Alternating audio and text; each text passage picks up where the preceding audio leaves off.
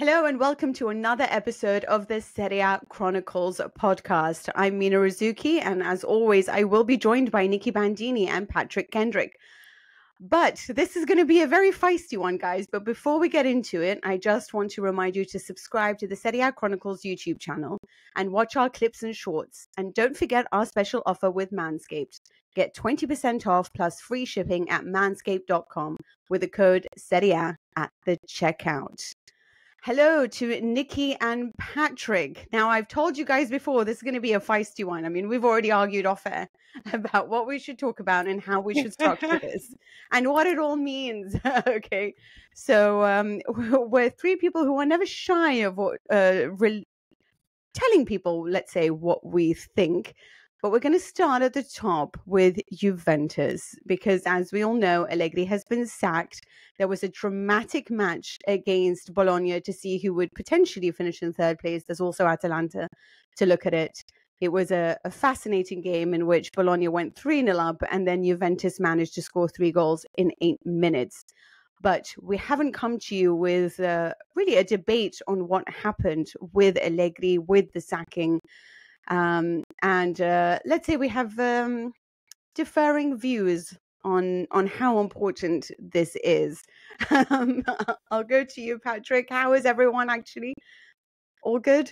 Lovely, yeah. A little bit calmer than Allegri, I think, at this moment in time. So Patrick said something along the lines of, he took off his jacket, Allegri, at the end of the final. And he was just a little bit done with his whole shtick. It's been an overused type of way of sort of provoking something, emotion, pride from his players. I personally said that I absolutely loved it, but I'm the resident Juventino, right? I mean, I thought when he did that whole striptease, it was like a symphony. It was like how can I go and find this? I think also you have to understand if from a journalistic point of view, or if I look at this as a professional, then totally unprofessional. This is not what Juventus stand for.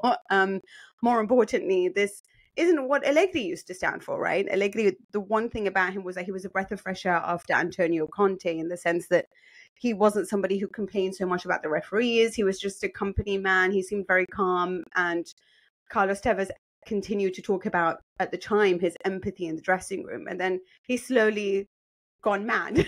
And obviously the job has had an effect of it as well. But I think as a Juventus fan, having watched what Juve have gone through the last 2 seasons and feeling there hasn't been this strong management, there hasn't been a way of protecting this club, that the one man who has sort of stood as a pillar and represented us, if you like, the anger of Juventus fans, has indeed been Max Allegri. So someone who is so deeply hated by a lot of the fans, he ended up being actually quite loved after all of that, after all the antics.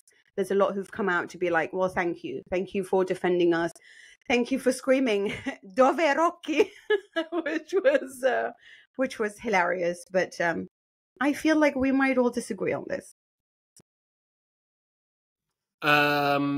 Yes. I think we might disagree. Nikki just so enjoys the controversy. She's just so here for it. I've got my tea. I need some popcorn. to go with my tea. She's like, fight! Where's the man? I feel like I've got carte blanche here, because I'm not sure there was necessarily a question in all that. But what I would say is, I felt for Max Allegri. I think it was him laid bare, literally. Stripping off. I think the only thing missing was the sort of loudspeakers at the Stadio Olimpico playing "You Can Keep Your Head On." I think that would have been perfect. But unfortunately, he's not done it.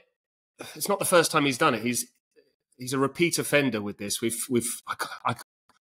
I suppose the best thing would have been to have actually kept a list down the years. You'd almost need the person who works on the archives at Juventus to be able to tell you which matches he has removed various items of clothing. But it seems to be various degrees of anger. It starts with his jacket, and this was the first time I think he'd gone beyond the tie, so the shirt started to come off as well. And I feel for him because, as you said, I mean, first of all, I think he's well in his 50s, isn't he? he's very lean for his age. I think we should also give him that. Yes, he's a former professional athlete, but I think he always looks the part in his suit. Anyway, I don't know if that's being lean or whether that's just like anger has eaten him up at this point. And then he's an actual professional athlete. But yes, go on. Sorry. But I think he hasn't had any protection. He hasn't been given any assurances over his future. He's insinuated throughout the spring that, you know, he'll be getting things off his chest at the end of the season, that the club and he will decide what the best is for the club's future. Do you know what I mean? And Pioli's done something similar at Milan. It's constantly a case of, I'm not what's important. The club will tell me in due time what the club's plans are, which is just basically, in other words, him saying, I won't be at the club. I can't reveal it at this stage. And so I think it was just vindication for him. It's just been, he's been constantly undermined by the media. The club have never come out and protected him. It's not been a particularly easy job. He's made a rod for his own back with the overwhelming success he had in his first spell, with 5 league titles, 4 of those league and cup doubles, plus 2 Champions League finals. And Juventus aren't that dominant force anymore. This is always going to be transition. And I actually respect Allegri for having the courage to step back in and going there for a second stint. And I think we've been critical about him here as well. The football has not been champagne football. Then again, when is it with Juventus? That would be my point. Thank you. It's not been champagne football. It's been rubbish football. I'm sorry. No, for sure. Okay. But ultimately, all that matters in that club is winning. And by the same token that you can't win the league every single year, and I think, again, Juventus winning 9 in a row skewed people's expectations. Exactly. If you're not going to win the league and you're not playing in Europe, all you can win is the Coppa Italia. And he won the Coppa Italia. And he got them into the Champions League. And he would argue that whether you come second, as also Rans like Milan have, or you come 5th, like Atalanta might end up finishing, getting in the Champions League, ultimately you've qualified for the Champions League the following season. And so you may as well win a trophy. And Atalanta had no chance of winning that cup final at all. It was one of the most one-sided cup finals I've seen. It was very similar to what we saw in 2019 between Atalanta and Lazio, and in 2021 when Atalanta... Okay, Patrick. No, I'm just saying, I think he's been really shabbily treated. And my final word on this, because I know I need to give Nikki the floor, even though I'd love to just go on a 20-minute monologue about it. I think he's been really shabbily treated because Juventus have basically done what Lecce did with Roberto D'Aversa. But there's a big difference between headbutting a player and taking off your jacket. Okay, there are... Support for Serie Chronicles is brought to you by Manscaped, who are the best in men's below-the-waist grooming. Shaving your jewels doesn't have to be risky business anymore, thanks to the Lawnmower 5.0 Ultra. This trimmer is all about keeping things smooth and safe so you can trim with confidence. Treat your boys down there and join the 10 million men worldwide who trust Manscaped by going to manscaped.com to get 20% off plus free shipping with code Serie. With Manscaped, it's easy grooming, no surprises. So, I actually gave my shaver to my best friend because, you know, I don't really understand that much about these things. And I sort of was laughing about it because I was like, why do you guys get so excited about shavers? But he was really excited. And I don't know if that's the usual reaction to get something like that. It was like, oh, it's really good, actually. So is that normal or is that just weird? Yeah, I think it's a great gift idea. It's the sort of thing where I think men, I don't want to come across with a sweeping gender stereotype, but here you go. I think typically men probably wouldn't buy this for themselves, but I think it's an excellent gift idea. It's the sort of thing where if you're given it, and I'm very grateful to Manscaped for having given me this wonderful kit, Exhibit A, which has got all sorts of things in it. We've got a crop smoother. We've got a crop preserver and a couple of very handy gadgets with all of the various things that you need, beautifully presented. And I actually gave it a whirl. I'll spare you the details.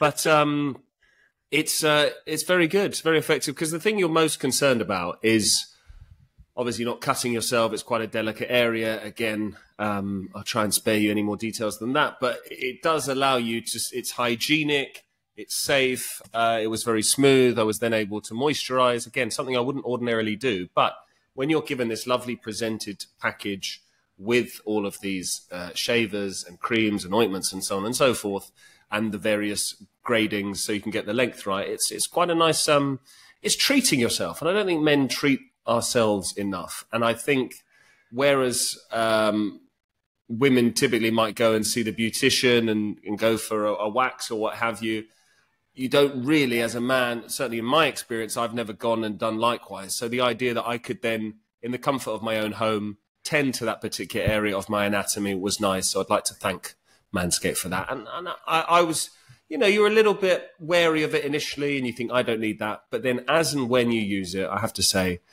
you are now preaching to the converted. I'm a Manscaped fan. Same as Mina.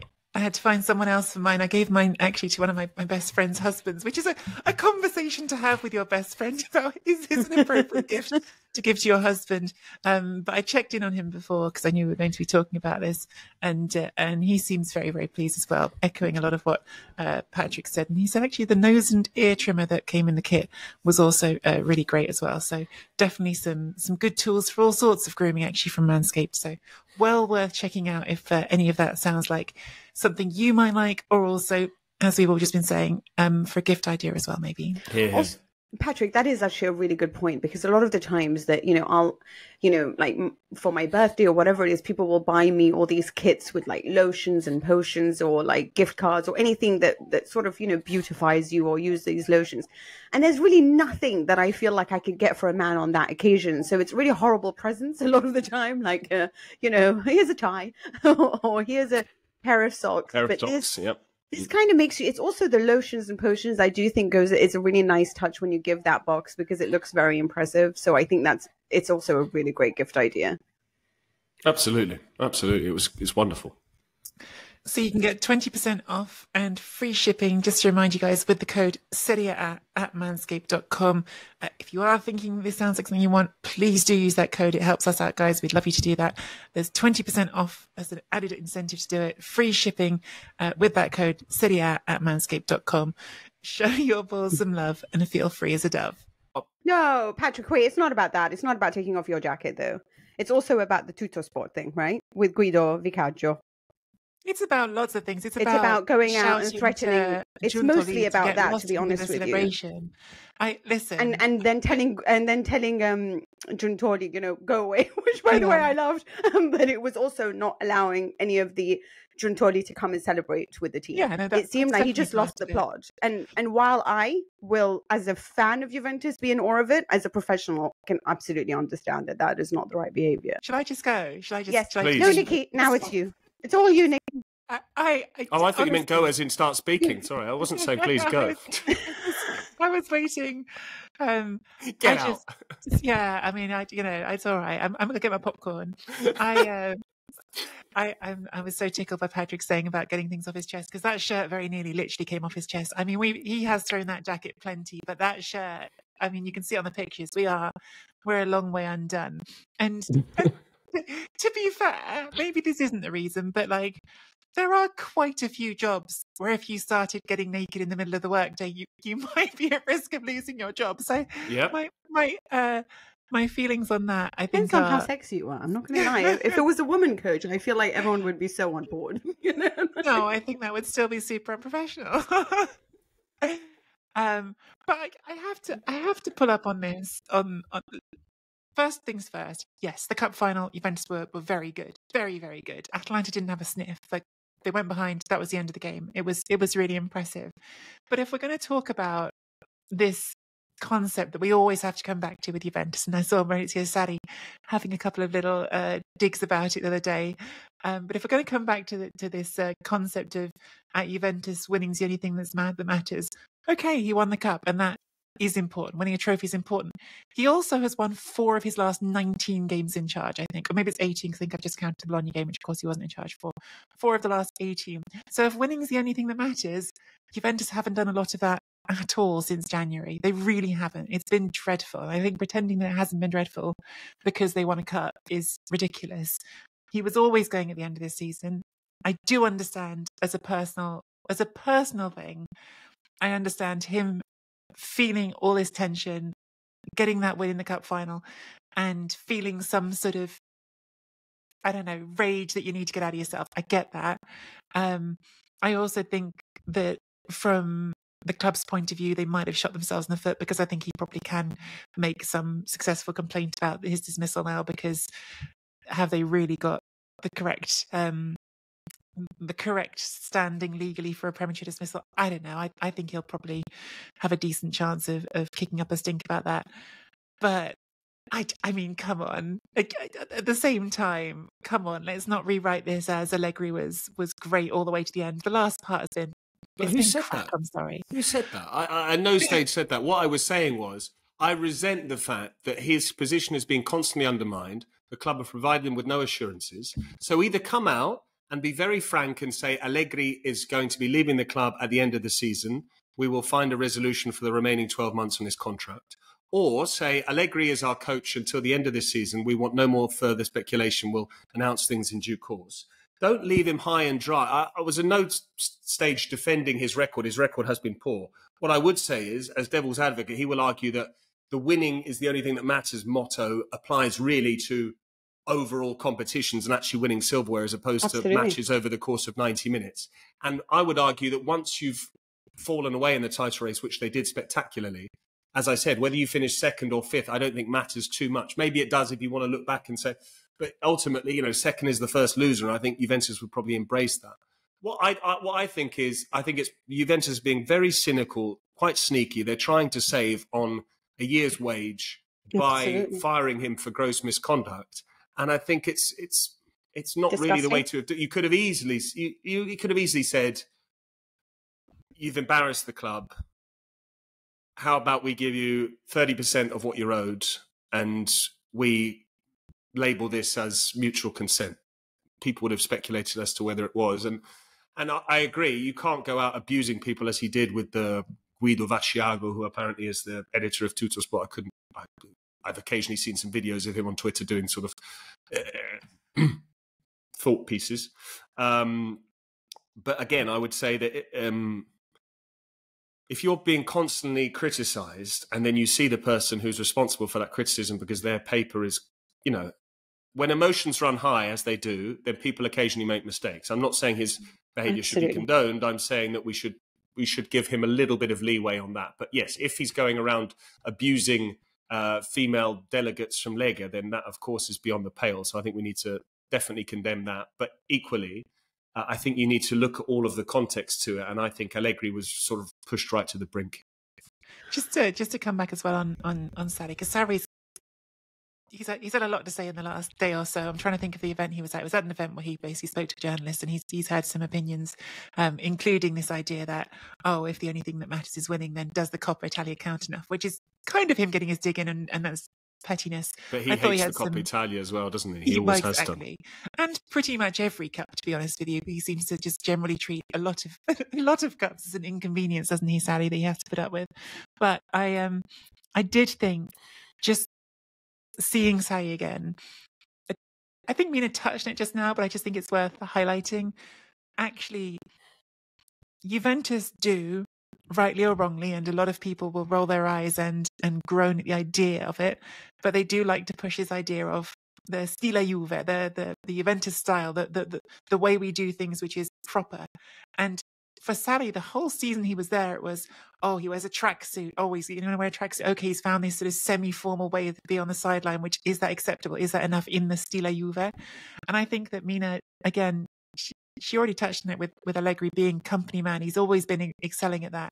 I just think in terms of a sort of perfect encapsulation of the beginning and end, what more could be the perfect visual for the end of him fully abandoning, literally ripping off the suit that perhaps is confining at a certain point, feeling like you have to wear the company suit. Well, F your company, I'm on the way out. You know what it is? I think that, you know, you've watched Allegri become a Juventus fan, and it's become so deeply rooted within him. He was just a coach before, right? He was the coach of Milan. He arrived, he was never loved. He arrived on the first day and pelted with boos and criticism and tomatoes and told that, you know, where to go because Antonio Conte had just left, a real Juventus fan, and Allegri had arrived, much to the chagrin of everyone around him. And then he has built himself, right? And it's always been, yeah, but Conte laid the foundation. Like, no one's ever really loved Allegri, right? Except he really fell in love with the club. And I think you could see that. And I think that it's very hard to watch a coach sort of fall in love and then get treated like that. Just from a human point of view, So I think a lot of us betrayed by the club, Mina? Is that what I you're saying? absolutely do. And one of the reasons is that in Like 2017, this is all mentioned by in 2017 he was approached by PSG to take over, and I love Nicky just laughing. And he rejected that offer.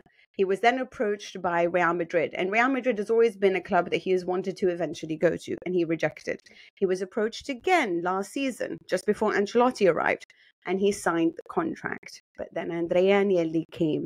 And this is where I have such an anger to a lot of these reporters who come out and talk about Juventus. You know nothing. You know that part. When you come and say, Allegri stole money, Allegri is just like doing it for the money. He never did it for the money. Real Madrid offered him so much more. He rejected that to come back to Juventus because that's how much this club meant to him. That's how much the whole project, Agnelli, everything meant to him. And so he did come back. He took less money, really, honestly, than what he was offered to take this job. And if you do say, if you know, fans of the club often go, this is Juventus. Well, if you want to be this is Juventus, then you also have to understand you have to pay money to get the best, you know? I love the fact that they all think they want to be a top club, but then want to pay 3 million for a coach. Then you're not Juventus. Then you're just a regular team, you know? So they paid whatever they did, 9 million for him. He's come in, he's done the best that he can. Now, when the board resigned, he came up to Elkan and said, would you like me to resign too, as a token, as somebody who has been employed by the former board? And Elkan said, I really need you to stay because we need somebody to tie over the old management to the new management. And so he did. Like, he has done everything from a point of view of I love Juventus and I'll do what's right.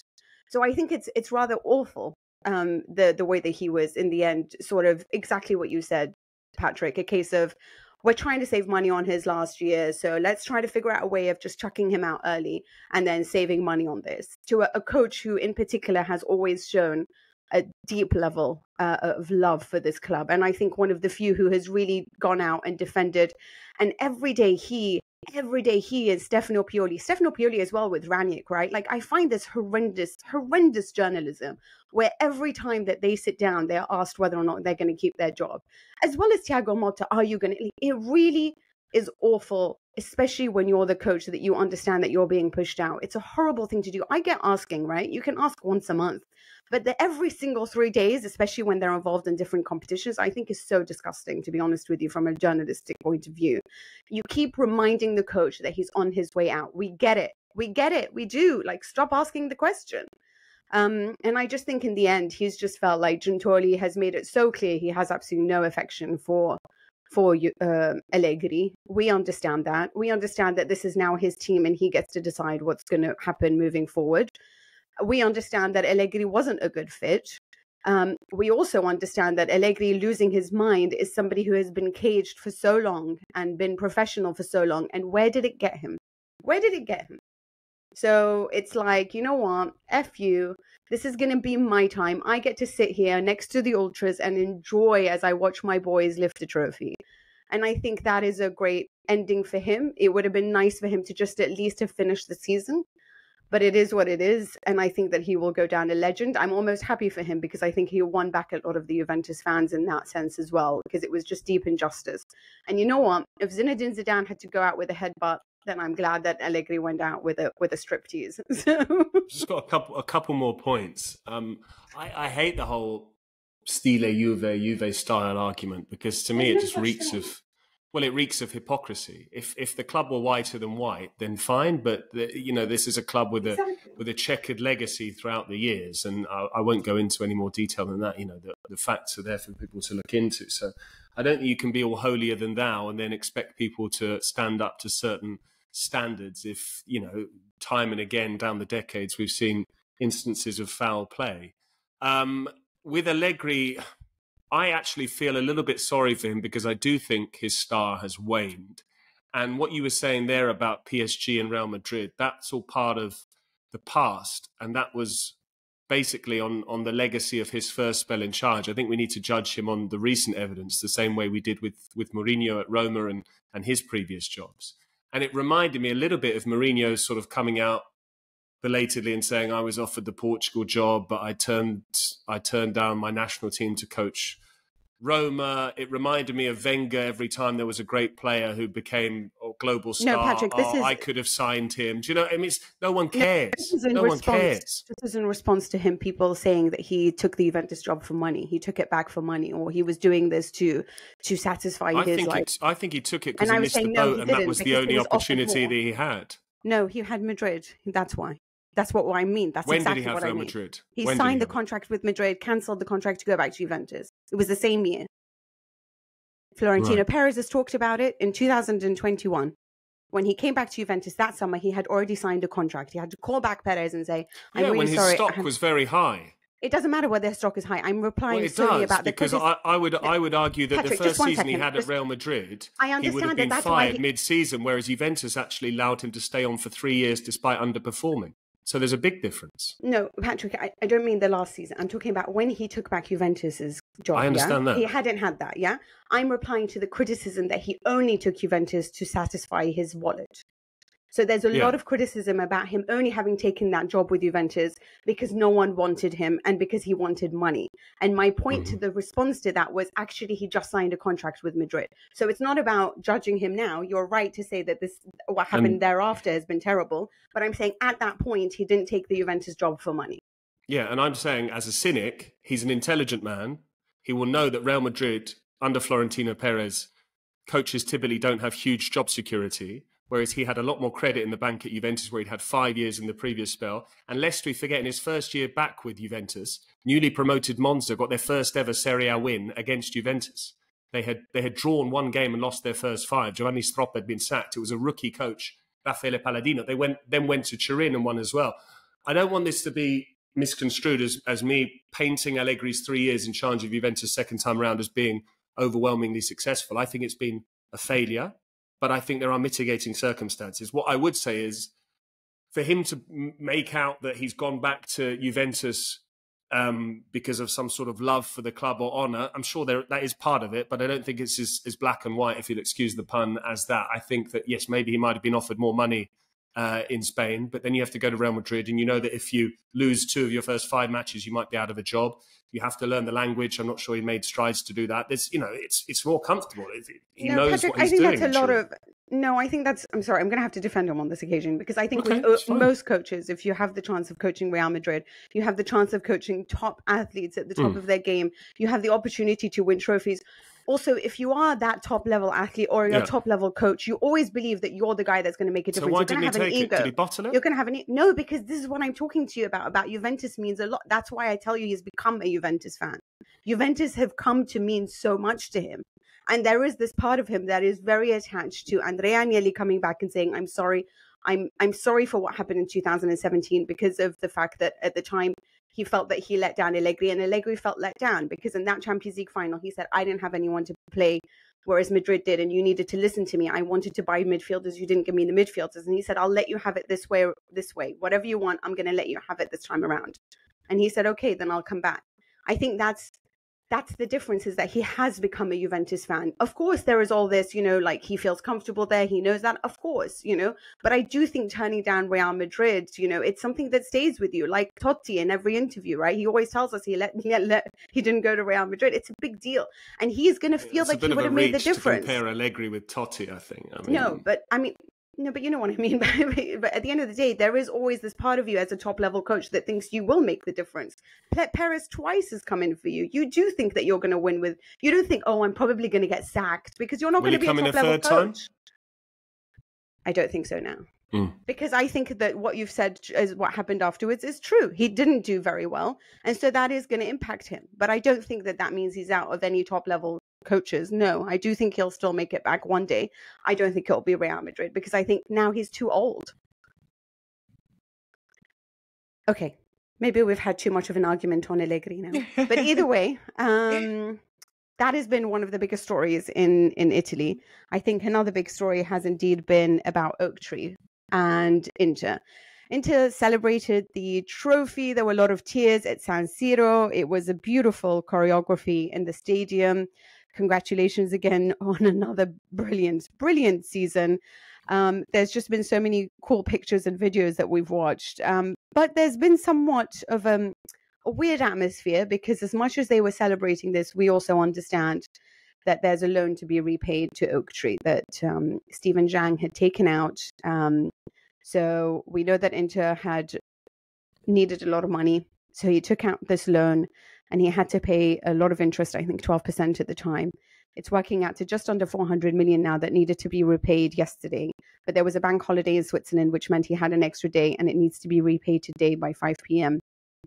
As we're talking now, it's 1 p.m. English time, 2 p.m. Italian time. It's highly unlikely that the loan will be repaid, which means that there's question marks as to who and what the ownership will look like at Inter after today. Now, Beppe Marotta has somewhat looked a little bit troubled. He's cancelled a few meetings last week and a few appearances on TV because he has to have to deal with this. From a purely practical or top-level point of view, we know that Marotta stays in place and not much will change. But of course, this situation is also very different to what we saw with Milan, where effectively the club was repossessed and under the management at the time of Elliott. We don't know if that's going to happen now. Nikki, I feel like you're trying. Even the Marotta situation is even that it's a short term. We know. So what we know is that Oak Tree already has representation on Inter's board. So Oak Tree have not been completely without this situation all the way through. But the majority shareholding, it's somewhere around 67%, has been held by Suning during this period. What differs in a big way between the situation at Milan and the situation now is Lee Yong-hong had taken out a full loan from Elliott management to buy Milan, and so they were able to just fully repossess the club because he didn't pay off the debt on his loan. Suning had control of Inter and then took out a loan subsequent to that to support costs. Like a lot of clubs, they were running up extra debts associated with the pandemic, and as Mina says, that's run up to just shy of 400 million euros now, and with the interest added on. As Mina's already said, we are recording in the middle of the day. It's possible something dramatic will happen, but it seems extremely unlikely that Suning will come up and the Zhang family will come up with the money to pay off this debt. They had been trying. There was this whole negotiation with PIMCO where for a while it looked quite optimistic, but obviously that has not come through for various reasons. So the likelihood is they are going to default on this debt. But defaulting on this debt, for all the reasons just said, does not mean they immediately lose ownership to Oak Tree. Oak Tree will have an opportunity to effectively themselves come up with the difference in what they're owed and the valuation of Inter's assets. And if they can come up with that amount, then they can force a purchase of Inter as a way of forcing Suning to pay their debts. It is a bit more complicated than the Elliott situation was, but it still looks probable that the outcome of this will be Oak Tree taking control of the club. And the other thing to say on that is what we don't know, because Oak Tree haven't given us public indication of it, is exactly what that would mean in the short to medium term. It's not expected that Oak Tree want to run a football club, but if you remember with Elliott did run Milan for a while until they found an appropriate buyer and then sold the club. So will there be an interim period now when Oak Tree control the club? How long would that be? Do they have a buyer lined up to come in and take the club off them right away? These are the questions we don't have answers to. And I think that in terms of Marotta specifically, I think probably every Inter fan wants Marotta to stay involved because he's done some very shrewd transfer business for them and to help the team stay extremely competitive during this period when they have sold assets during these transfer windows.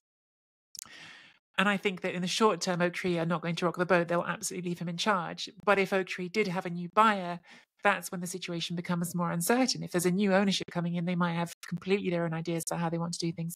And we have no idea right now who that potential third party could be. So there is a lot unknown in this story at the moment.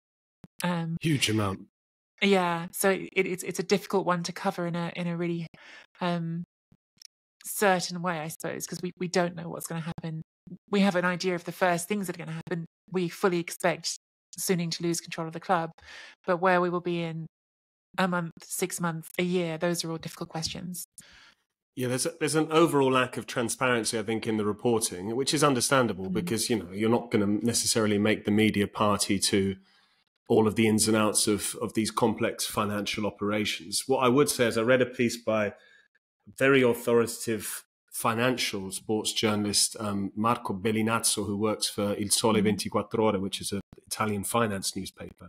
And he seemed to suggest that Oaktree would have an interest in forcing a sale because then they would benefit from a percentage of the capital gains on said sale. So, I mean, there are a lot of conflicting reports. I've spoken to people close to the club as well who aren't exactly certain as to what's going to happen. The only thing I would question, just from a logical perspective, and I'll hold my hands up and say I'm a pure layman and beyond sort of paying my mortgage, I'm not particularly well versed in finance.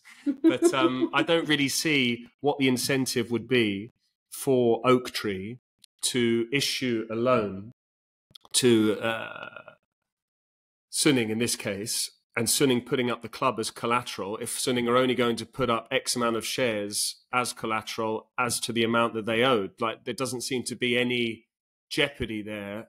If you default on the loan, then you only lose the corresponding amount of shares. To me, surely you would have to put up collateral which would be superior to that. And this is the sort of risk-reward trade-off. But again, that's my supposition, and I'm clearly wrong on that because from the sounds of it, they'd only be entitled to the equivalent amount in shares, and then Suning would have to try and make sure that they would then seek a valuation, I think, which would come from a Oaktree designates someone who would value the club at what they think is market value, and then they sort of go from there. But I think it's going to drag on, and as you said, it looks like it's going to be continuity on an operational level. They want to keep the same management in charge because this is the management that has seen Inter win 7 trophies under Stephen Zhang. And I thought there was a nice banner from the Curva Nord saying, "Grazie, Stephen." Thank you, Stephen, for the 7 trophies they've won under Suning in 8 years. Yeah. I do think it's interesting how combative Stephen Zhang has still been, putting out a statement on the official website as well, which feels like a real way to do it. That's still there, at least it was when I last checked, on the website of this club that he may not own by the end of the day. Saying Oaktree haven't tried to cooperate with us. I don't know. It's just the wording of it struck me as someone who hasn't given up yet, and I find that interesting because it doesn't really seem obvious how there's a way out for them now. Maybe that's not what it is. Maybe it is just a defiant final message. But it felt like he hasn't accepted this sale Why did he feel so slighted?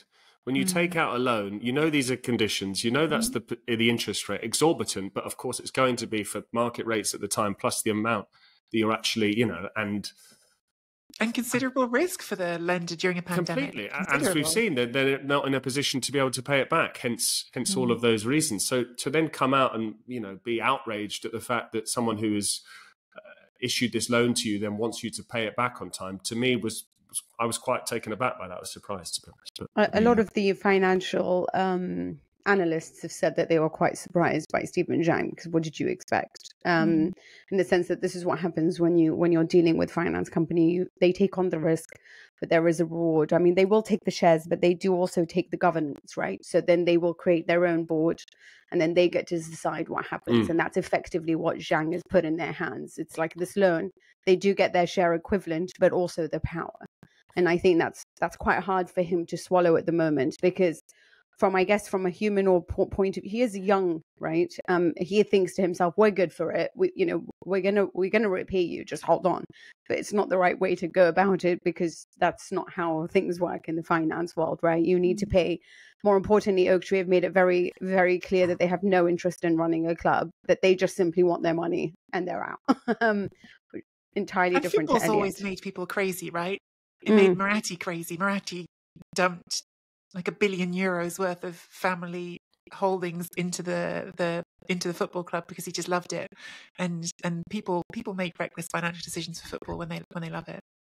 He's now just relinquished control, hasn't he? I think of Saras. He's no longer in charge, so that's at an end anyway. It also goes to show you sort of some of the business financial decisions taken. The loan, 12%, the amount of money. I mean, people are like, no, that's fine. But then you sort of look at the way that Real Madrid or City or others, maybe not City right now, but how just an example. well, 150 anyway. But point is that when you look at, for example, like how teams who are well run, how they do preserve their money. Exactly. Atalanta, who've spent 40 million on their salary, on their entire squad salary. It really shows you how a well-run club can achieve so much. And on the whole, Inter have been very well run, at least from Beppe Marotta, at least from a sporting point of view. They're incredibly well run the way that they've spent money.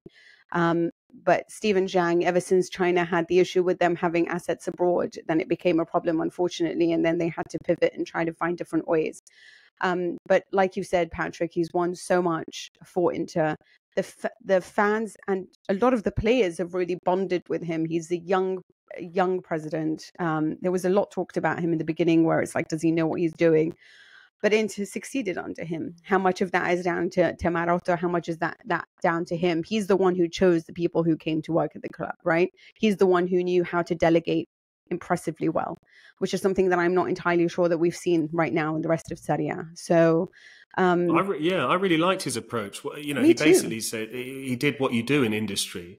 You look at best practice. Best practice at the time was Juventus. He said, who can we get from Juventus? We can get Beppe Marotta and we can get Antonio Conte. Right, then you can leave aside the fact that certain other signings failed, like Asamoah and Cuadrado this season. But in terms of the key positions, you know, he went and got Antonio Conte, who was the one who established Juventus's 9-year winning run. And he went and got Beppe Marotta, who was recognised as the best sporting director in the Italian game, and gave him an even more significant role above the sporting director as CEO for sport. And I think if you get those important hires right, and we know that Marotta has clout within the Lega, we know he has great contacts, and aside from a few questionable deals, you know, paying Alexis Sanchez to leave the club only to then re-sign him, buying Arnautovic for a big fee, that's not really worked out. But in the main, the bulk of the transfer deals have been very good, and especially when you look at Marcus Thuram on a free, all right, 8 million euros, I think, in agent fees and things, but he's now worth 10 times that much. I think that's what his release clause is. So they've made painful sales as well. They've accepted a need to sell and bring in. But the financial side of things is Inter have reduced losses, I think, every year. It's just that they're still making losses. That's the problem. They have been working in a virtuous direction. It's just that it's a long way to go. Absolutely. There were so many losses. I mean, and more importantly, they've educated a fan base that has allowed them to be patient and to watch some of the biggest stars leave and not sort of freak out, if you like. I think that, as you're saying, they're working towards a virtuous path. Long may it continue, because I think we need some strong sides for next season, and we hope that Inter's not going to be destabilized by this. Do you think that means that Inter are not favourites for next year? Just a quick question. I think they are still favourites. What I liked was the comparison that someone made as it's classic Pazza Inter. You know, they have this craziness within them that's inherent, in the sense that 2010, the treble, and then on the night they win the Champions League, Mourinho's in tears, he's off to Real Madrid. 2021, they win the title under Antonio Conte for the first time in 11 years, and then suddenly they have to sell Lukaku and Hakimi because the club have got no money. 2024, they win the 20th Scudetto, the second star, and all of a sudden, the day that they're celebrating, all of the news overshadowing it is the fact that the president's about to be deposed because of this loan default. So, I mean, if they can keep the senior management together and keep the playing staff together, and crucially Simone Inzaghi, who's the architect of all this recent success, then yes, they start as overwhelming favourites for next season. If something changes and they have to make a key sale, Barella, Lautaro, someone like that, then we could see things change. But much will depend on who the hires are at Juventus and Milan, I think, as well. Nikki, you agree, right? Broadly, yeah. It's too soon to really know what's happening next season. I'm a huge Simone Inzaghi fan. We've talked about that loads. Who knows? I don't want to drag us back to a Juventus conversation, but we didn't actually mention the fact that in their game, some of the positive stuff was looking at Chiesa and Yildiz on the pitch together. Maybe a new manager comes in and sees that, they get Fagioli back and Juventus are more competitive again. All that stuff is guesswork. Maybe Antonio Conte will be in the league doing Antonio Conte things. There's lots of moving parts that we have no idea about. But do I think Inter will be very strong? As long as Simone Inzaghi is the manager and they don't sell the entire squad, then yeah, I think they'll be very strong. Well, we spoke about some good management, and Patrick brought up Atalanta. Atalanta, of course, have a Europa League final to contest tomorrow evening. That's Wednesday evening against I was going to say Olympiacos, but it's not. It's Bayer Leverkusen. Yes, they really do wish. It's Bayer Leverkusen, who finished their season undefeated, an incredible feat managed by very few before it. And certainly not in the Bundesliga at least. So well done to them. Now this could be their first potential loss when they take on Atalanta. Is it their first potential loss? I mean, listen, there's a lot, right? There's a lot to talk about in the sense that Atalanta, Coppa Italia, you guys were very firm on the fact that, there's always that potential with Juventus. I was very firm on the fact that Juventus looked dreadful and they'd be out, But as it was, they played one of their best matches in the last certainly 16 games, and lifted the trophy. But there are question marks on how Atalanta do really what they manage in actual finals. So this is going to be a tough one for them. They will be without De Roon. There's been some lovely fan support for the player. But obviously, Scamacca missing for a final was huge in the Coppa Italia. Scamacca will be there. He's one of their most important players. This is a Europa League final. You would have to say Leverkusen are the overwhelming favourites, but what percentage would you give to Atalanta potentially winning this, Nikki? Oh, percentages are hard. 25? That seems really high when you think you're talking about a team that hasn't lost all season. I thought it was really low. But think of our against the team they're playing has not lost all season. So how am I supposed to put a number on it? It's a farmers league, though, isn't it? Thank you, Patrick. But I do think when we talk about absences, please don't clip that up. That's me being We're joking. Clip it up. I think we talk about absences. I love Martin De Roon. He's one of the most entertaining social media presences of all of Serie A. In fact, I think on the podcast as well the other day I was saying probably doesn't get enough credit sometimes because we talk about other players. He's a good player, but if you're asking me which of the two I'd be more worried about missing between Scamacca and De Roon, right now it's Scamacca. So I think it's definitely going to be a stronger team that they can put into this final than they could in the Coppa Italia final. Just because goals decide football games and goals decide finals, and having the player who's been absolutely on fire for this last part of the season, of course that's a big benefit to them. I don't know what new there is to say because we've talked about this Atalanta team so much, and I've talked about all the things I love about it. But in the end, the question is going to be, even if Atalanta are 2-0 up with 3 minutes on the clock, will Bayer Leverkusen not find a way to score 2 goals? Because they just do. They just find ways to score at the end of games. Yeah, Patrick. I'm quite hoping for a compromise whereby let Bayer Leverkusen have their statistically unbeaten season and Atalanta can win the game on penalties or even after extra time, and that counts, So there is a way to satisfy all parties. They seem obsessed with this unbeaten season, and I'm hoping that might count against them, to be honest. And I think Atalanta are going to be hugely motivated. They didn't do themselves justice in the Coppa Italia final. They have an opportunity. I think if they were to choose which final they'd rather win, they would obviously select this one. Not that you can choose. And I think obviously Bayer Leverkusen a stronger opposition on paper than Juventus were. But I think they'll be afforded more space from what I can glean.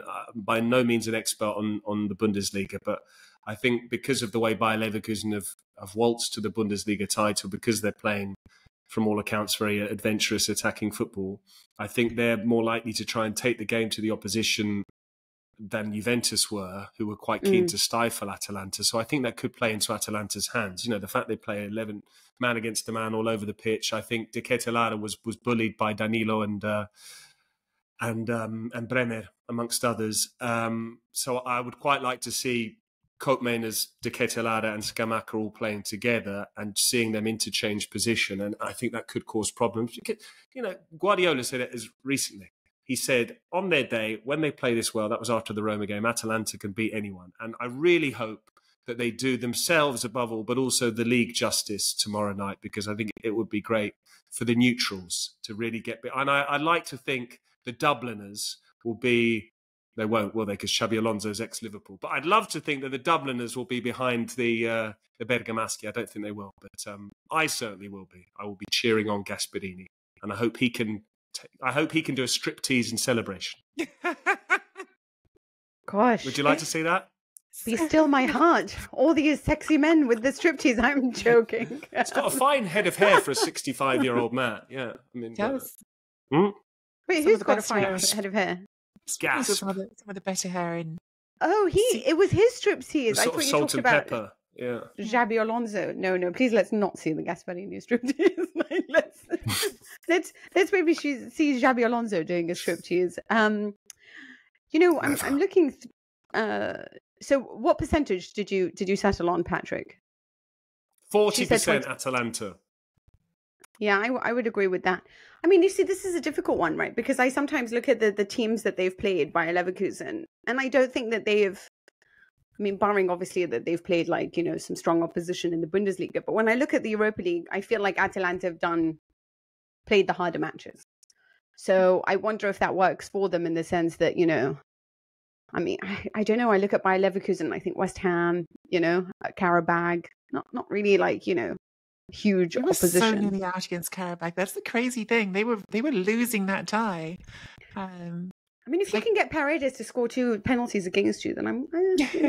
And hang on, isn't that technically on the Irish Sea with the sort of Mersey, the estuary going out to the Irish Sea, Dublin the other side? There's a body of water in between. Maybe there'll be some sort of sea air that will inspire them. I'm really clutching at straws here. I think one of the things that's interesting about both teams is actually both teams can surprise you. I think that if we look back to the first leg between Bayer Leverkusen and Roma, there was that decision to start Florian Wirtz up front by Xabi Alonso that really felt like it caught everyone out. And let's be clear about this. Leverkusen were far better than Roma over 2 ties. I know Roma brought it back in the second leg with those penalties and made it look close, but they were the worst team. Bayer Leverkusen were distinctly the better team in that tie.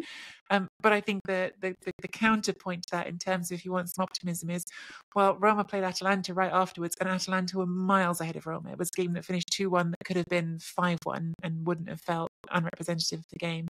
So I do think that this is a much closer tie than the Roma ones were.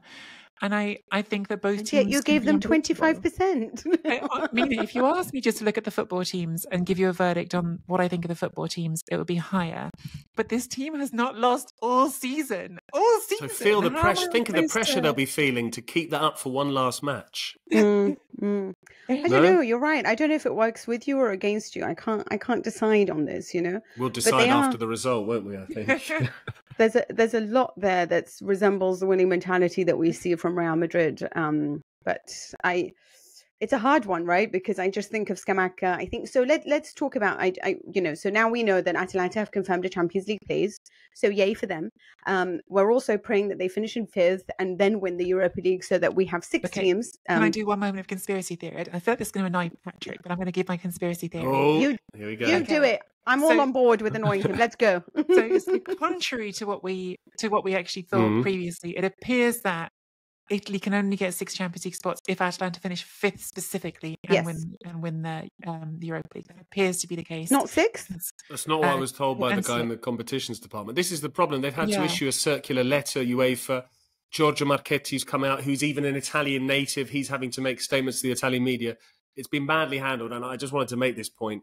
It's unprecedented. Yeah. It's a new Champions League format, and I don't think we've ever seen all of these various things before. But that's what I was told a month ago. Yeah, no, we definitely had that on our and it's possible. Who knows that will even still turn out to be the case? But at the moment, it certainly appears that a lot of people think, including some people at UEFA, the UEFA themselves don't necessarily have all their ducks in a row, that it's if Atalanta finish 5th or 6th, then Italy can get 6 Champions League spots. But I don't think they can come 6th, can they now? No, they can't now. But back then, we could have. There wasn't. I wanted to know if they could finish outside the top 4 in general, or had to be 5th. Sure, but it's now moot. I think so. They're definitely 5th, aren't they, or 4th? Or 3rd. Yeah. My conspiracy theory is that because now Atalanta's game against Fiorentina will happen after the rest of the season. If Atalanta know that they have got the Champions League spot through winning the Europa League, they'll lose it. Could there be a convenient biscotto at the end of the season that works out for Italian football as a whole? I'm just leaving that little... I think the opposite. I think actually... Yeah, go on, Mina. Well, because Fiorentina also need to finish below Torino to have 9 places. Right. So it's kind of like they both need to lose that to have 9 places. So my theory is this, basically. I think if Atalanta win the Europa League, they're in the Champions League. I think as seeds as well, even if the format changes, that's the way it used to be. I don't know how it now works with the 36 teams, but they're in the Europa League. I think they'll expend so much energy and party so much that they'll probably lose on the final day of the season, which for them is the penultimate match, because as you said, they still have to recover the game that was called off when Joe Baroni died. That's the 2nd of June in Bergamo against Fiorentina, who themselves will have played their European final on the 29th of May. So they're going to be flagging. They might be celebrating as well. But I'm not sure, because there's this huge, and I alluded to it in the preview, I think we were talking about it off air with producer Simon. I alluded to the fact that there's a big rivalry between Atalanta and Roma fans, and that stems back to when they used to be twinned, the two fan bases, and then there was a rival ultra group within the Atalanta supporters who weren't on board with the Roma fans being twinned with the Atalanta fans. So they tried to oust them from the Curva Sud, the south stand of what was the Atleti Azzurri d'Italia back then. Still gave his stadium, but it had a different name.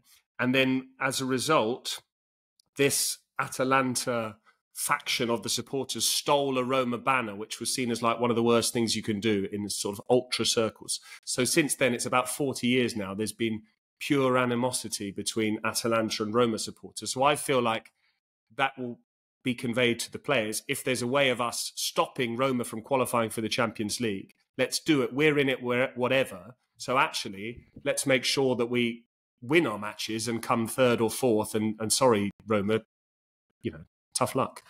Conspiracy. It's a long conspiracy theory, but I do feel that I don't buy into the theory that they'll be thinking, let's get as many Italian teams in the Champions League as possible. I think it's every man for himself. We're in, screw you. That would be very disappointing if they do this. But I do think that maybe the Italian FA should just pay them money and say, lose this. But this is a joke, guys, before everyone gets carried away. But wouldn't that be funny? Because how good for them to have 6. But either way, there's also the whole Fiorentina, who finishes in 8th, who do Torino make the Conference League at all. But anyway, just to quickly think, we can talk about this next week. But you guys think Fiorentina should be favourites for that, right? Or is it? No, because it's in Greece. It's in Athens. You really think because it's Greece that Olympiacos could win this, right? Massively, yeah. Home advantage counts for so much. We shall discuss that next week. Yes. Not their stadium. Good point. What we should probably discuss is the relegation battle. I mean, we've come into this podcast, and I was so excited to discuss Juventus, and obviously we were so excited to discuss Inter. And the only thing Patrick has said is, "Can I discuss Udinese?" So whatever. But we will discuss them because we need to discuss the relegation battle quickly. Is that match finished? I wasn't sure if it was still going. What that match? Yes. Yeah. Because it went for like 120 minutes or something. 105th minute equaliser, yeah. That's probably why you want to discuss it. So we know for sure that Sassuolo got demoted this weekend. Sadly, it's been a horrible season for them. Obviously, they lost Fratesi last season, and they haven't had Domenico Berardi for much of it. So sad to see them go. Grand Prix. He wasn't even at Mapei when they got relegated against Cagliari. He was at the Grand Prix in Imola. I mean, that's pretty poor form, to be honest. But there you go. Hobnobbing. I mean, the Grand Prix is really sucking Serie A dry because Elkan's focused on Ferrari and no longer Juventus. Berardi's focused on races, no longer his team. Either way, Sassuolo have gone down, Salernitana have gone down, which means there's one place left to go, and that's going to be either Empoli, Udinese, or Frosinone. Now, Sky Sport calculate that Empoli have a 55% chance of getting relegated. So Frosinone stand on 35 points, Udinese are on 34, and Empoli on 33. So this is we're going to have if 18th and 17th are level on points, then there will be a 2-legged playoff. Udinese and Frosinone face each other in the final round. So a draw for Frosinone is enough to ensure their survival. But Empoli need to either draw with Roma and hope Udinese lose, or beat Roma and leapfrog at least one of the other two. It's very complicated. Patrick, you have some thoughts on Udinese, who really barely got a draw in the end of that match. I have some thoughts on Empoli. Empoli will definitely beat Roma. That's me going on the record. Empoli will definitely beat Roma at the Castellani. Roma are guaranteed to finish in the position they're in. They're ahead of Lazio on head-to-head. They can't be caught by Lazio. They can't catch anyone ahead of them. And then cynics will tell you that Roma signed Tommaso Baldanzi in January from Empoli as well. So I don't know if there's any sort of... Oh my God, there's even more conspiracy theories. Cynics will tell you that. I think it's completely unrelated. I just think Roma are away from home. Empoli are at home. I can see Empoli winning that match. I think the crucial game will be at the Stirpe between Frosinone and Udinese. And Udinese are lucky, really lucky, that they got a 105th minute penalty. I mean, it was a clear foul, but I think we played 98 minutes by the time that the incident took place. It's the longest VAR I can remember. Don't quote me on that, but it felt like it was about 6 minutes. And basically, Biol missed from a yard out, and then Pajero was trying to follow up on the rebound. His shirt was pulled by Fazzini, another of the Empoli youth team graduates. And Lazar Samacic stepped up. And amazing to think that he wasn't even supposed to be at the club, because he was pictured, I think, even with an Inter scarf last summer.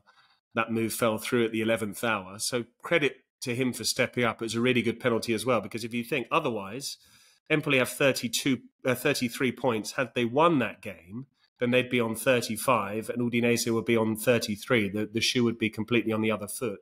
So that's been really painful to Empoli, but I think they're going to chat, and there's been a lot of barbs between the different ownerships. Fabrizio Corsi, the Empoli president, came out and made a statement, and there was a response from the Udinese hierarchy.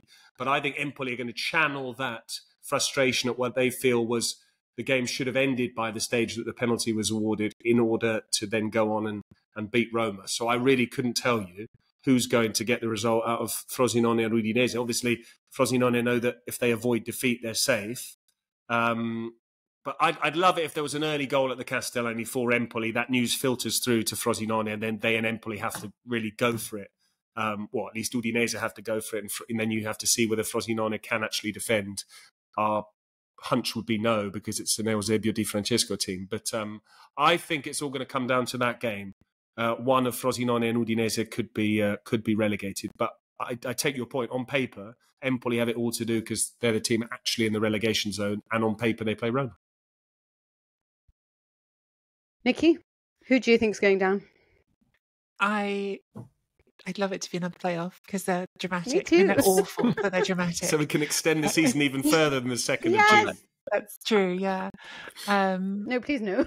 In that case, I'm not sure I want this to happen. Yeah, I understand where Patrick's coming from, but I also just, Empoli, the fact that they needed until the 113th minute, whatever it was, to score, just feels emblematic of the problem they've had all season. They're a better team than their position suggests. They've played some actually really quite competitive football at times, but they have all sorts of trouble sticking the ball in the net. And if they can't stick the ball in the net this weekend, that could be the end of it. So I think that, I really don't know, but I think I might still expect them to go down. I do think we've slightly, in the conversation of saying who's already gone down, we slightly buried the lead as well about who stayed up, which is Cagliari and Claudio Ranieri. That's And because Verona. we wanted you to have the options of speaking about this. I'm just forcing my way to talk about it. I wrote about it in my Guardian column. People haven't already read it, but I just think it's such an extraordinary story. And I obviously, Ranieri has done so much in his career. He's been all over Europe. He's been at every big club in Italy, and forever, I think, for most of your if you're not a supporter of a team that he managed, probably most people will forever just think of Leicester, because that was the biggest thing he did. Winning a league title with Leicester was extraordinary. But it's just really romantically lovely to see him back at Cagliari, where it wasn't his first job in management, but it was basically the club where he launched himself, because he took Cagliari from having previously only coached in the lower leagues. He took them from Serie C1 up to Serie A from 1988 onwards, and did that in 2 seasons of consecutive promotions, having taken them over after they'd almost been relegated the year before, kept them in Serie A, then went off and became this incredible manager who got to manage all over Europe, comes back middle of last season when they're 12th, gets them promoted in the most incredible fashion, with comeback in the playoff semi-final and in the final. And then this season, after 24 games, they'd lost, I might be getting my numbers wrong, it was something like 24 games, they lost 14 of them. I think it was 24 games, they lost 14 of them. They're headed for relegation again. comes into the dressing room and says, should I resign, guys? Do you still want to be with me? Am I the problem? And the players say, no, we're all together on this. We're working hard. We can turn it around. And lo and behold, they have. In the next 13 games, only 3 losses. They get this win against Sassuolo at the weekend that crowns it. Incredibly, if you want to go back to that first stint in 1991, they secured their top flight safety that time around by beating Bologna, which is just up the road from the Mapei Stadium, on exactly the same day, 19th of May. So it's exactly 1991 to 2024, exactly 33 years. Can I do maths in my head? I should know that one. And exactly the same places.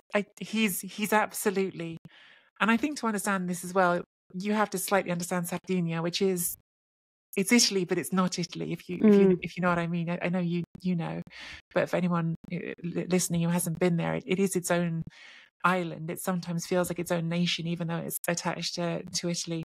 And I think that there really is this sense of him just having become, even though he is a Roman and supports Roma and has his whole history there, he's become a national hero, national in quotes, to the people of Sardinia. He's become a true hero of their island, and the reception the team got coming back was magnificent. Can I make a case for Verona, please, and Marco Baroni, who's done a better job than Claudio Ranieri? He has, because he's so competitive. Patrick is so competitive. He's like, no, this one's better. Today is one-upmanship day, I'm telling you. Sorry, Nikki. But, I mean, Marco Baroni, but for Simone Inzaghi, he's coach of the year. This is a Verona side that completely riddled with financial difficulties. The club was basically seized from what's emerged, basically, and they were told to sell all their best players in January. Cyril Ngonge went to Napoli, Isak Hien went to Atalanta, Terracciano went to Milan. You know, these are the big clubs picking off these players. All right, Fiorentina signed Faraoni, Doig went to Sassuolo. That's turned out to be a bad move for him. He's dropped out of the division.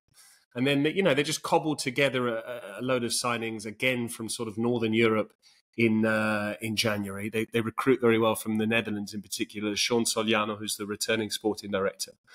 And they're safe with a game to spare. And I like what Nikki was saying there about the symmetry, because not quite the same, but in 2011, Verona, who were under Andrea Mandorlini at the time, they actually won a 2-legged playoff against Salernitana to get out of the 3rd tier to get back in Serie B after 4 years away. This time they won in Salerno to avoid going back down to the 2nd tier. And I just think it's been the most amazing job. He's not moaned. He's conducted himself with dignity. They actually play quite nice football, and they keep unearthing these stars. The latest one is Tijani Noslin, who ironically had his worst game yesterday, should have scored a hat-trick and didn't end up scoring at all. But they've borrowed well. Foloruncio is outstanding. I fully expect him to start for Napoli. He should be starting. If he were at Napoli now, I think he'd walk into that midfield at the moment. I'm just hugely impressed with them. And I like players like Darko Lazovic that actually stayed around when all the other senior players bolted, you know. So I think Ranieri's achievement, excellent. But this Cagliari side didn't see half of their first team sold off in January, whereas Verona did. And despite that, they've actually taken more points in the second half of the season than they did in the first half of the season. And I just think Baroni should be coaching somewhere better than Verona, with the greatest of respect to them. Well, I think he should take Genoa, and Gilardino should take Bologna. But anyway, this was just my idea, but I agree with you. And he left Lecce at the time because it was a miracle that he kept them up last season, to be honest with you. And he's done such a terrific job, because there's no way that I thought Verona. I mean, to the extent of the signs, what the protests of the fans at the time who held up signs that said this is a car boot sale, this is so awful what's happening to us, and then look where they are now. So congratulations to them. I do just want to come back to one thing, just because Udinese Empoli, it was Empoli who scored first and Udinese who equalized at the end. Just wanted to make that clear. So it was Udinese who needed 990 plus 13 minutes to, what is that, 133?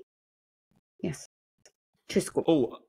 Just breaking, someone sent me a thread on Twitter, or X as we must now call it, from Dale Johnson, who's pretty good on sort of all matters VAR in European places. So there was some duff information coming out of UEFA last week. So to clarify the situation for Serie A this season, if Fiorentina win the Conference League and finish 8th or lower, then Serie A will have 9 teams in Europe. This goes against traditional logic. If it effectively means that the team which finishes ninth in Serie A, likely to be Napoli or Torino, can benefit from another team winning a European trophy and finishing in eighth. This never used to be possible before the European performance spot was introduced. This is the new logic. Italy originally has 7 places, 4 Champions League, 2 UEL, and 1 Conference League. Fiorentina finish 8th and win the Conference League. They qualify for the Europa League through this, which gives Italy 2 + 1 in the Europa League. That's 8 teams in Europe. 1 to 4 Champions League, 5 to 6 Europa League, 7th Conference League, 8th Fiorentina, Europa League title holders.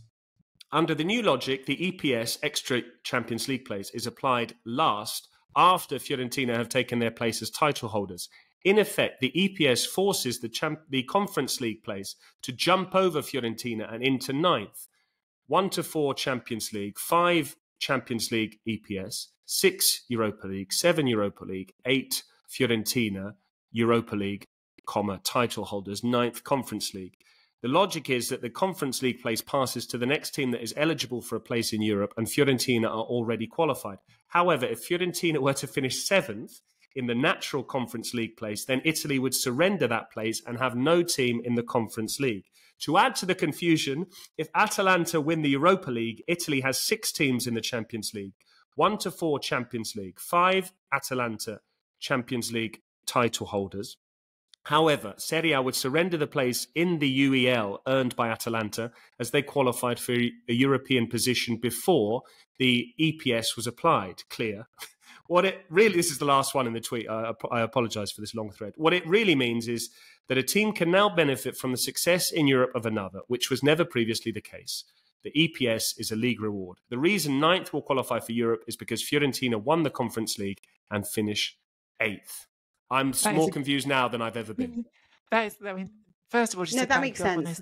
Dale is really good on this stuff, and yes. And I would absolutely trust that. But it seems to suggest then that actually it doesn't matter where Atalanta finish. If Atalanta win the Europa League, there will be 6 Champions League spots. Because what Dale writes is that Italy will lose a Europa League spot if Atalanta win that. So they would get 6 Champions League spots, but they would lose 1 Europa League spot. That was the first thing that UEFA ever said. Which means my source at the competitions department might actually be right after all that. He's gone very quiet on LinkedIn in the meantime, I have to say. So the first thing that we ever heard when this first came out at the very beginning in around November, December, I had understood it at the time that whatever extra position that we would gain in the Champions League, we would lose in the Europa League. It's also important to note that Fiorentina are on 54 points. So even if they do win their 2 in hand, one of which is against Atalanta, they would go to 60, which is level on points with Lazio. Does anyone remember the head? So it's unlikely that they will finish in 7th. So it's 8th onwards for sure, which means that it's between Torino and Napoli going down to the wire on the final game. In the Torino play Atalanta next as well, incidentally. So I'm interested to know who's going to finish 9th, but we definitely know that Fiorentina is unlikely to finish in 7th. So do you guys remember the head-to-head between them and Fiorentina? I don't know whether between who? Fiorentina and Lazio. Because if Fiorentina are to win their next 2, then they would be level on points with. Well, but Lazio's last game is against Sassuolo, who just got relegated. So Lazio probably. It's unlikely that Lazio also don't win a single game, right? So we're looking at very high odds of they need 1 point. They need to draw it. So yeah, it's almost impossible that Lazio don't finish it. And that game's in Rome as well, isn't it? So yeah. So we're talking about Fiorentina almost certainly 99.9% finishing 8th onwards. So we definitely look like there's a 9th place for Italy. Now, it would have been really lovely if somehow we can win all these competitions and then secure a 10th place, but that's just dreaming. But does that happen? Because he didn't seem to say that there was scope for 10 teams, did he? He didn't say if Atalanta and Fiorentina win, there could be 10. So I think a place is surrendered. Effectively, it doesn't increase the number of spots. It just upgrades one of them from Europa to Champions League. Yeah. So exactly. So he could have written all that in one tweet. So are we saying that Atalanta don't need to finish in the top 5 now? I think let's just hope Atalanta win the Europa League, and then I think Roma will be on the phone to UEFA and saying, "Are we in the Champions League or not?" That's basically what's going to happen. Well, Roma need to worry about getting overtaken by Lazio still. So let's. They can't because they've got their head-to-head. The head-to-head. Yeah. Yeah. Sorry. Yeah. Because of Gianluca Mancini. Yes. which is a shame for Lazio, who've done so well now under Tudor. But I'm excited to see what's going to happen next season, especially now that they've confirmed, well, Immobile has confirmed that he sees no reason to leave. So either way, I think that we've spoken enough on this pod. Just to let you know that producer Simon has just written, oh no, on the potential of Lazio next season. That brings to a close another episode of Serie Chronicles, wonderfully hosted by Mina Rizuki, and we had Nikki Bandini and myself, Patrick Kendrick, as ever on the pod. We will be back with some reaction to Atalanta's glorious Europa League victory in Dublin, fingers crossed, and Mina will also be giving you a deep dive on all things Bianconeri. Until next time, bye-bye.